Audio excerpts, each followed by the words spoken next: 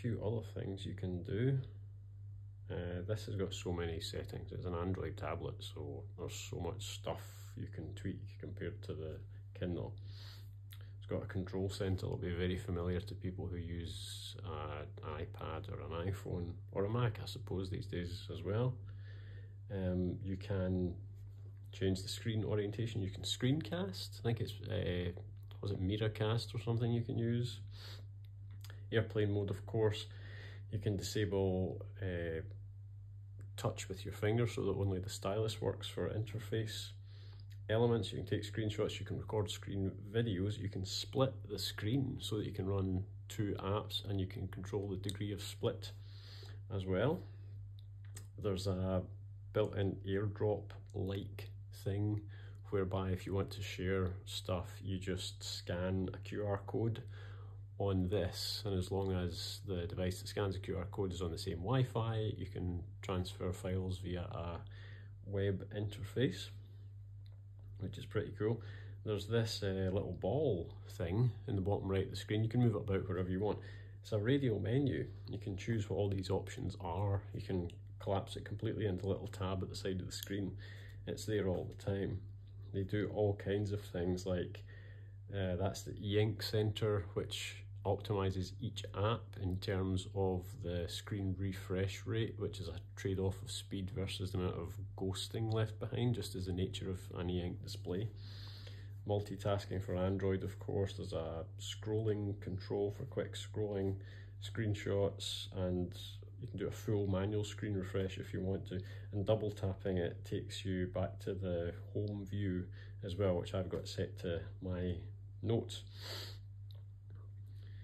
You've of course got the Google Play Store. I don't really have anything from that at the moment, but you've got your, you know, pretty much everything that's on the Play Store that's supported by the version of Android, whatever that is on this.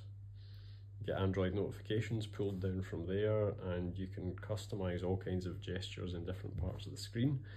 And naturally it reads and lets you annotate ebooks, PDFs and EPUBs and so on. You can of course download the Kindle app from the Play Store and use that with your library or your Kobo library or anything else there's an Android app for, but you can also do it natively on this, you know, viewing your books and writing up annotations and drawing on it as you wish. And it does let you write directly onto EPUBs, unlike the Kindle Scribe.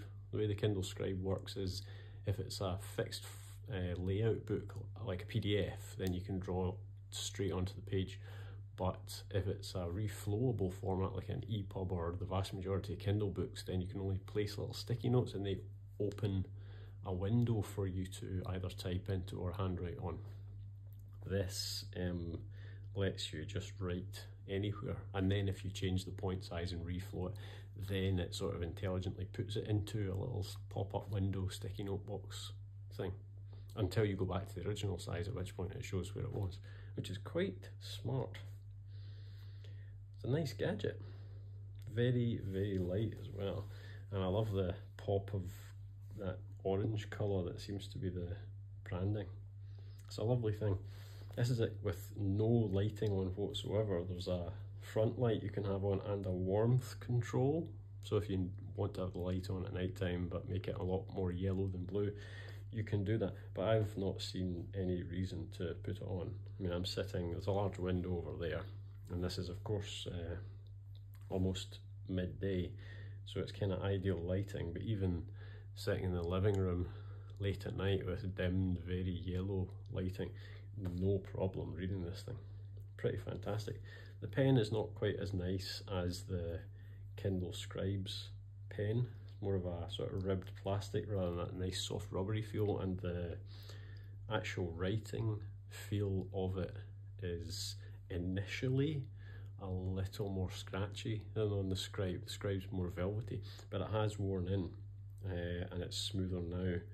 And the thing is, all of these gadgets, including this and the Scribe, they use Wacom's EMR technology for pens, so you can use any of the pens between them. The Kindle Scribe pen works absolutely fine on this, as long as it's the soft replaceable nibs type rather than ceramic or metal. but it works fantastically. And of course it magnetically clips on, that goes over there, and then there's this wee magnetic retained flap to keep it safe. Really nice.